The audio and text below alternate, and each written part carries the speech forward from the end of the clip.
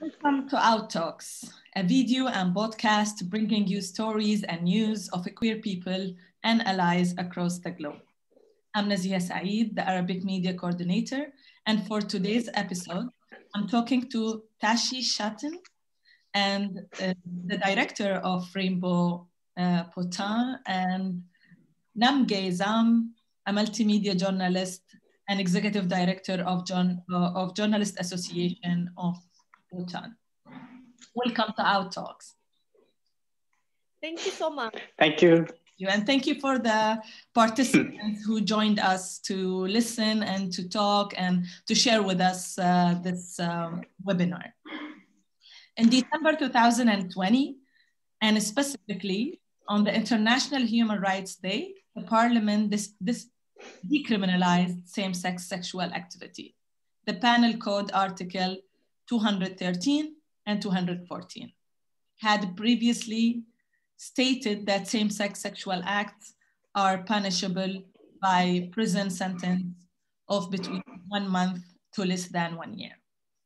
Tashi, would you explain to us the efforts that made that happen in your tiny Himalayan kingdom? Thank you, Nazeeha, for having us. Yeah, I think for the fact that we are a very tiny nation also helped because apparently being small right now really gave us advantage of knowing people on a very personal level. So it was not really of an organization or a group coming together and protesting or asking for change. It was small, tiny things that people actually did, our allies actually did, the community actually did that made it happen. And for us to achieve that within the span of 5 years is even surprising even for me itself. Frankly, when I started with this movement, I thought we would at least take a decade or so just to have this decriminalization, but it happened within 5 years. And frankly, I'm really grateful that we had strong allies like Namgay and the finance minister who actually proposed decriminalization in the first place. And thanks to those, we are here right now talking about decriminalization in Bhutan. So what kind of efforts that came together? Was it like you work on parliament level, or was it media level, or all together?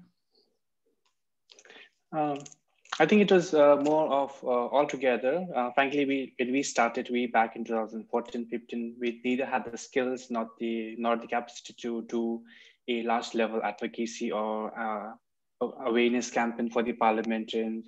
Frankly, we were very scared of people in the upper positions, but we started very small in context of HIV. We started talking about HIV, the whole MSM and transgender issues coming together.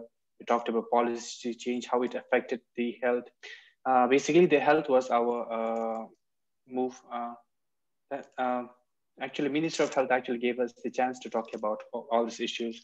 And after now 2-3 years into this whole HIV thing, then we started talking about LGBT issues, not on a very large scale, but we did small advocacies. We talked to people who were actually in position or in power to do. It was not much of like a workshop advocacy or such. It's more like one-to-one personal gaining, like building a rapport with people. So telling our stories, storytelling actually helps. So that's how we achieve stuff. If you look at Bhutan's history with Pride, we never had a Pride March. And I said it before in few interviews, we may never have a Pride March. But then small steps like advocacy, telling our stories on a very personal level to those people who are actually listening to us, it actually helped.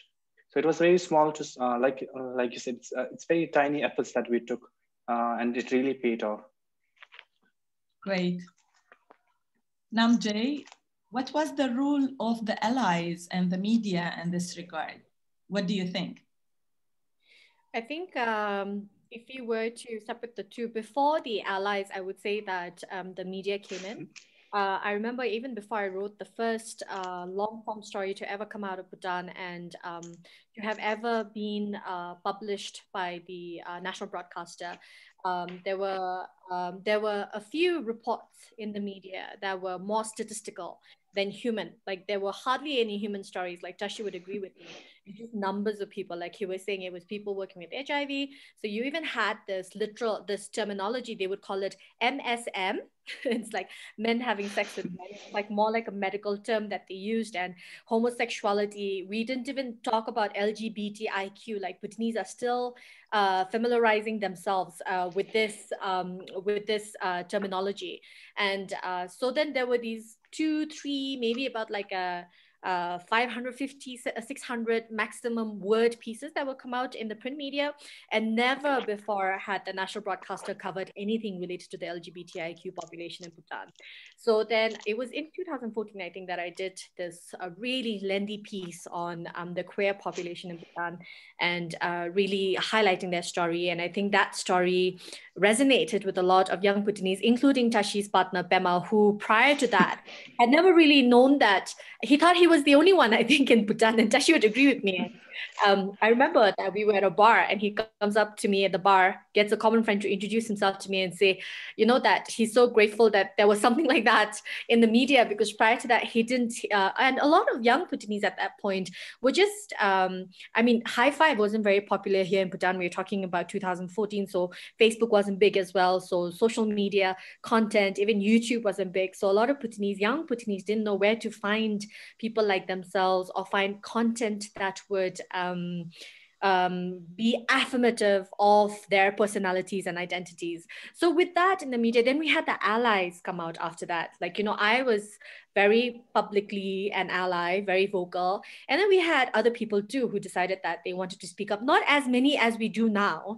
I think 2020 was like a turning point for the whole LGBTIQ movement in Bhutan. So we now see so many new LGBTI accounts being created almost every other day on Instagram, on Facebook. But prior to that, like Tashi was saying, it was really more in clusters that you would have conversations, in clusters that you would have allies. I think also, and people would assume that, you know, people didn't even they couldn't understand what being an ally meant as well. For instance, I was thought of as being bisexual or lesbian, like belonging to the queer population, because I was so vocal in my support of the LGBTIQ population.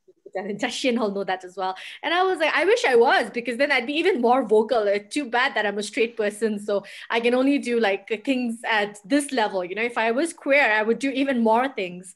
But then the media and allies really went hand in hand. And of course, we have our queer friends as well. We, in a way, worked in different spheres, but we worked together, I think, to be where we are today.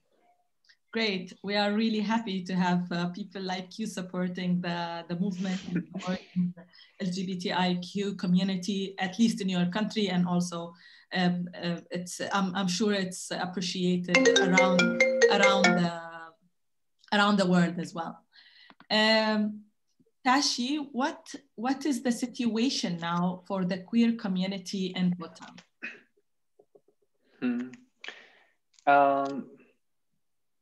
I'm not so sure, because the COVID happened and everyone is in their homes. So what about the visibility? But then again, maybe Namgay talked a little bit about it. Yeah, I think people are more open about it. I think especially young people, they're more open to coming out within their sphere of friends, the circle of friends. Like Namgay would say, they would share their stories, they would write stories, they would write poems about their coming out, and who dedicated to the queer community. In terms of the situation, I think Bhutan, I would always tell people that Bhutan is not a bad place to be in terms of being an LGBT person, even in Asia.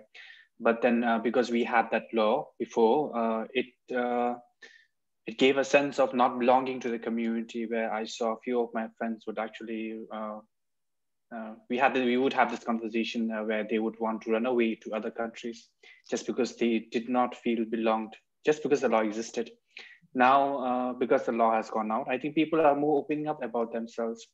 They're doing more research on their own, and there are a lot of resources available online to do research on. When I started out, there was nothing actually. So when I started out way back in 2015, when I Googled LGBTI in Bhutan, that law came out. It said being LGBTI is a criminal in Bhutan. It did not help at all, though. But then we would read stories and articles wrote by Namgay, and we would get inspired. I've never thought that I would be friends with Namgay way back then. But then this movement, there was something that connected us, and I'm glad that we got connected. And I think from here on, the situation will only improve. And because we have visibility, there are always fears of, I always have this fear that when we have so much visibility, there will always be someone who will try to oppress. I will not, oppress is a very strong word. They, I would say, oppose us in some way or the other. We still do have people commenting on our Facebook posts that they support giving I would say not nasty comments on the Facebook, but that's something that we manage on our own. Tashi?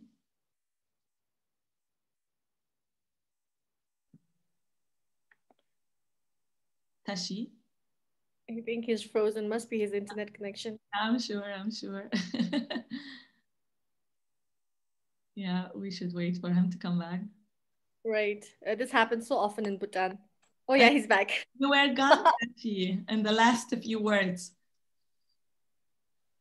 You were gone. You were frozen.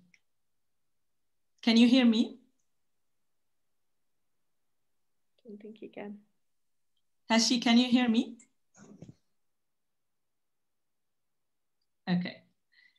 I have more questions, but maybe when he can you hear me, Tashi? Yeah. I'm so sorry I got disconnected. Don't worry. Yeah, it happens. So you were saying at the end of your talk that you were controlling the comments.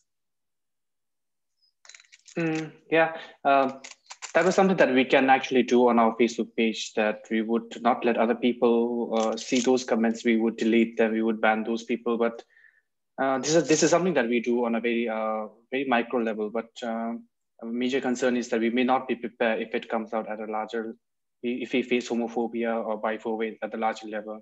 It's not something that we are anticipating at the earliest, but it's a risk that we have. Well, can you put us like in the whole picture? If we can see that there is some in the media, at least when it started, that they are allies, there's also some people in the government. Now the law did like improved because decriminalization is not anymore there. So how about the society? How's the society taking it? Like, is it normal to have LGBTIQ around you, or LGBTIQ kids, or is it like hush hush and it's stigmatized and stuff like this? I would like you to answer it, please. Yeah. So Tashi, can you go? Yeah, in my personal opinion, I think it's too early to anticipate that. But when we were working way back, we would have allies. And we would have friends who would be supportive, but we would also have friends who would say that I wouldn't be able to accept their child if they came out as LGB or T or I, but they have no problems. Their friends being that. So we still do have that, and I think this is something that we have to tackle on our own as a society. I think when you talk about our issues and we do more of advocacy. Things do not change at the earliest. It takes time. And you have to also give the parents or give the society a chance to understand us, an opportunity, and it create visibility, create awareness, so that things don't go bad for things don't go bad for other people. And I think this is a process. How the society would react is yet to see. But I think we wouldn't be facing a very severe form of homophobia or biphobia or transphobia in the country. But there is behind the closed doors or behind your back, people would often talk about it. And I think this is normal for a human. Namgay, what do you think? I think like Tashi was saying, homophobia is not extreme or violent in Bhutan. I mean, we've had several years of the word I want to use is tolerance. And but I think we want more than that now, and I don't think it's selfish to want that. I think it's a basic human right to want a dignified life for my friends who are LGBTIQ. And I think when you are lesbian or if you are gay, I mean, you still physically look like a hetero person, so you're not discriminated against publicly. But I think it's more difficult for our trans friends, the trans men, the trans women. It's physically visible that they might not be exactly what you think they are. And I think they tend to face, like Tashi was saying, I think quite a bit of discrimination. I hear from the queer, from Tashi and from, at Rainbow Bhutan and Queer Voice Bhutan, how trans women get, especially trans women, like there seems to be a greater acceptance for trans men, like they call toms, and oh, it's okay with girls being boyish. Maybe a lot of people think it's a phase they're going to grow out of, but I think there's lesser acceptance when you are a trans woman. And I think they get discriminated against almost on a daily basis wherever they go. I mean, they don't really have a lot of safe spaces. So I think that we need to change. But we've had like our first publicly trans woman appear in like a Bhutanese movie. She's also extremely popular in the capital, but she's popular because she's a trans woman, and people are like, oh, she's different.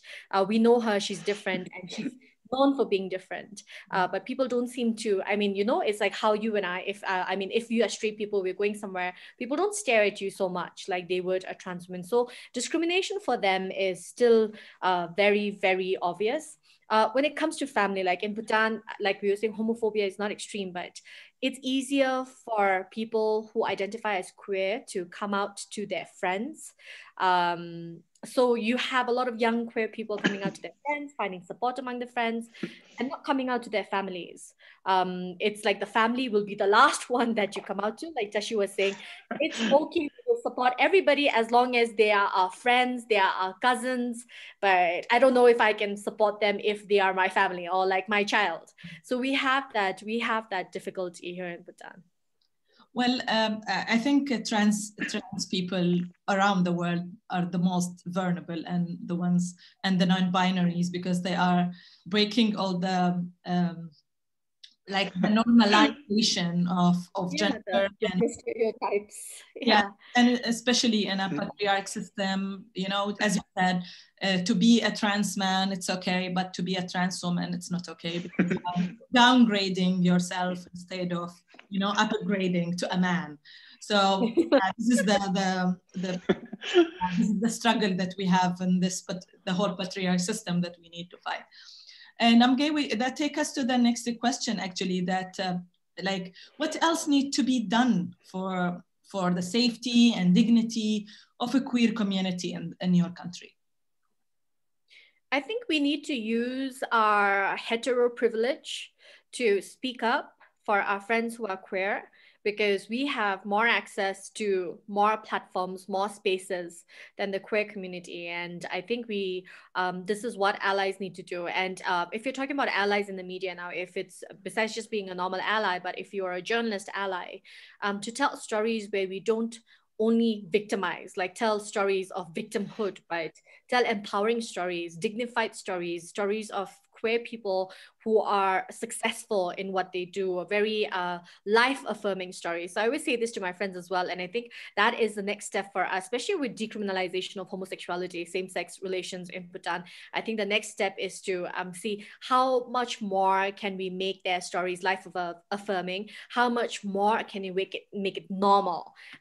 So then let's see, I think we just need to tell these stories more and more so that it becomes as normal as a heterosexual story. So that's the next thing. Yeah, and Tashi, do you think you can achieve that with advocacy and spreading awareness, especially it's a small country? Definitely, like Tashi was saying, like we didn't think, right, in this lifetime we'd be like this, we would see decriminalization and sections 213 and 214 removed. So if that's possible, it's definitely possible to change the narrative of the queer community. What do you think? Yeah, I agree with Namgay. It has to be a continuous effort, especially advocacy and awareness. And it has to change with time, and it has to be adaptive to the people that you are dealing with. And I agree that one form of advocacy and one form of one form of awareness does not work for everyone. So you have to adapt your advocacy strategies and the way you do it on a very personal level, and that works. The changes may not be very immediate, but when you do one person at a time, even if you can change one person at a time, you can help one family do that. And I think that's the best we can do right now. And yeah, and I think that this should be a continued process, and I think it will be a continuous process for everyone here. Great, great, and our hearts with you, and our support as well. And advocacy definitely needs time, and sometimes, as Namgay said, we don't see it happening in our lifetime, but sometimes it does. Sometimes it does. You know, it's a work of 5, 10, 20 years sometimes, but sometimes it does. I would like to invite our participants in the webinar. If there is any questions, if you have any questions, you can write them in the chat for our speakers, for Namgay or for Tashi. We are happy to take these questions. Until then, I also have one more question. Like, Tashi, are you in touch, or are you building an ally with other Asian countries, for example, or Far East countries, to also to be more powerful, you know, to have a queer power in the region? I actually sit on two regional organizations. One is ILGA Asia, the International Lesbian Gay Association, part of Asia, and YVC, which is the Youth Voices Count. We are I think Asia's only LGBTI regional civil society. So I sit on both the boards, and I think it has been quite empowering for me and the people I work with. But I also make a point to ensure that my values and my beliefs and my cultural identities don't get affected by the whole regional dialogues and all whatever is happening in the region. And we do it in a very sensitive way, because whenever we work, because we have to work in our own country, right? Regardless whether I go to say India or Nepal or China to get trained on queer identities, I have to come back to Bhutan and do advocacy with my own people, with my own community, and with my own society. So I tend to be more aware about this kind of issues. So I think it helps. It's good to be good to have connections and have allyship in the region. It amplifies your voices, and it does give you a space to grow in a very creative way. It really does help. Yeah, and Namgay, do you think like these being an ally with different countries or different activists around your country, also now with this decriminalization law, is it like gonna affect the region, gonna affect at least your, you know, neighboring countries, that also they can take this step forward? I think we were, how do I say it? Legally, we are quite behind now. If you were to look at our immediate neighbors like India and Nepal, right? Like they've done so much legally, but like society-wise, I think, like I was saying, there seems to be a higher level of acceptance. Like people are not going to not let you rent a flat because it's two men living together or two women living together. So, or if it's trans women, like I think Tashi, right? Like correct me if I'm wrong, but like people will rent you out these places, even if you may identify as somebody being queer. So I think the biggest impact for me personally is when I first started writing the story in 2014, when there was such a gap on queer stories, Wikipedia would pop up and they would say that, you know, homosexuality is criminal in Bhutan, and anybody who wants to come to Bhutan, like I remember there was an American exchange student who was here, and he was like, he came here thinking like, you know, it would be like a really strict, like, you know, the horror stories that you hear from Islamic countries. Right? He was really worried that he would get stoned or something would happen.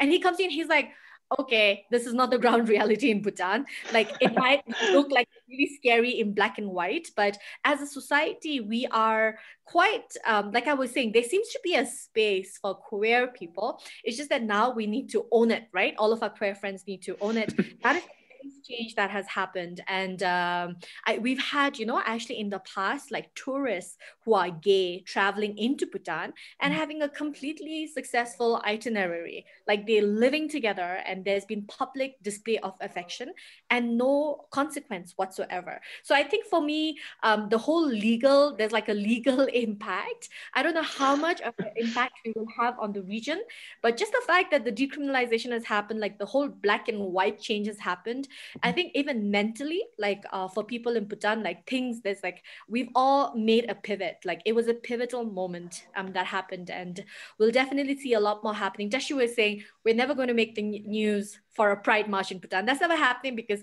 it isn't like a Bhutanese thing to do. Like we don't march in the streets. I would definitely march in Nepal, but I mean, imagine Tashi, right? Like I don't march for women's rights or whatever. Like it's just something we don't do in Bhutan. So that's why, because of that, like we don't see a queer march happening. Not because it's queer and it will never happen. We don't march for women. We don't march when we're happy. We might like walk or run a marathon, like all together marathon, but then not a march. So I don't know if it would have so much of an impact, but I'm hoping that the stories that come out over the next couple of months, years, may inspire maybe smaller countries, Buddhist countries, because we're so Buddhist here as well, and maybe smaller Hindu communities. Maybe we'll have a spillover effect in the bordering towns of West Bengal, which is like our immediate border to Bhutan. So really, I think at a more micro level than at a macro level, but let's see, we're just waiting for something positive, more positive things to happen. That sounds very interesting. I can't wait to see all these changes. Well, we are coming to the end of this talk, and I don't see any questions from the participants here. I would give you the last words. Tashi, do you have anything to say at the end? Well, I think at the end, first of all, thank you for having us. And this is a part of our awareness and advocacy work. We do this small talks with everyone because it helps, even if may not help on a very large scale, but it does help on a base. Even if it helps someone individually, it really works. And this is something that we do. And I think for Bhutan, one last thing I would like to say is that it's not a bad place to be LGBTI. That's the, regardless of whatever you read on the legal terms. Yeah. I will come back to you, Namgay, for the last word, but we have a question. So we have a question from Conva. And the question is, could you describe the social scene for queer people in Bhutan? You tackle it a little bit. There must be an online presence, chat sites, etc.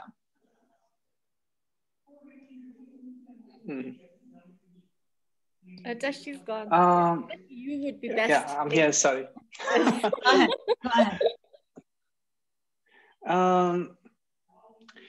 That's the saddest part of queer visibility, I would say. So I've heard of, I have friends who use apps like Grindr and Smurfs and certain like this, but it's not very popular here. People make fake accounts on Facebook so they connect one-to-one. That's how it really happens. Sometimes it may be very risky for people, but that's the only way it happens. Socializing, I think few queer people, they come together, they get along, but not on a very large scale. And we really have no queer spaces. We don't have clubs, we don't have bars. We don't even have a cafe dedicated to, we don't even have an LGBT office right now, although one of them is in the process. So social spaces, as long as it's personal, I think it is there. Even I get together with my friends, we would make this momos. Everyone would chip in and we would eat. So this is something that we do on a very large, on a very societal. I would say queer spaces are invisible in the country. So that's one of the challenges that we have. And it does impact a lot of queer people who want to come out and experience the queer culture in Bhutan, which is, I would say, invisible right now. I would like to ask about how popular is the dating apps between queer people? I've seen a foreigner tourists who actually come in use, but that's only I would say 2 to 3 people. Queer apps are not at all popular here. Grindr is I'd say maybe 2 or 3 people would use it, but I have not seen anyone use queer. So they bounce back from places to place. They would from Facebook to Instagram to WeChat to WhatsApp to Grindr. So I don't know. They keep on changing places and spots, and we don't have a social presence in Bhutan. Neither we do have a physical presence. So yeah, that's one of the issues that we have. Yeah. Well, before I come back to you, Namgay, for the last word, we have Claudio writing. You have already answered all the possible questions I had. Keep up the amazing work for the LGBTIQ community in Bhutan. And thank you so much to Namgay for being such a great ally. We would need more journalists like you in the West too. Thank you. And the word is yours, Namgay. Oh, before I say what I have to say, I wanted to share, you're talking about dating apps. It's not popular even among heterosexual people. And you know why? Because everybody knows everybody here. So then if they find you in a dating app, they're going to be judging you. They're like, oh my God. So even straight people are not opening Tinder or anything in Bhutan. So even you can imagine why the queer community is not using this. But for me, I think the next step, and I've been like, it's not really pressure, but I've been pushing Tashi and his partner to try and apply for a marriage certificate. So we were like, of course, like we do have these really archaic laws and the Marriage Act that needs updating. It hasn't been updated since the 1990s. But I want that to be a reality because I know their personal story and I know how difficult it is for queer couples to have legal access to anything, be it property, if they want to travel abroad together for further studies, you need to recognize, like you need that legal recognition of a partner. So, I mean, I know a lot of people think I'm extremely radical when it comes to not even progressive. They call me a radical and they're like, you're so westernized, leave your Western ideas outside. But I really want like to be able to see my queer friends who are in love, their love be recognized legally. And I think personally for me, that is a goal. I don't know if it's going to happen in my lifetime, but that is definitely like my next very concrete goal and something I want to work towards. And I want to be there for my friends. And if there are allies who are watching this, I just want to let you know that, like whenever Tashi and his partner Pema ask me to do something for the queer community, I never say no. I think as an ally's responsibility, I think it is to always be there for your queer friends when they need you and to always stand up and speak up for them. Well, Namgay, they are lucky to have you, and also we are lucky as a whole community around the world to have allies like you. Well, Tashi and Namgay, thank you for talking and for taking the time to speak with us today and to share all the experience of your country and decriminalization and what's the next steps. Thank you so much. Thanks for having us. Thank you very much. Thank you for the participation. Take care, everyone. Well, take care. This was Nazeeha Saeed, the Arabic Media Coordinator at Outright. Follow our weekly talks on our social media channels and see you soon.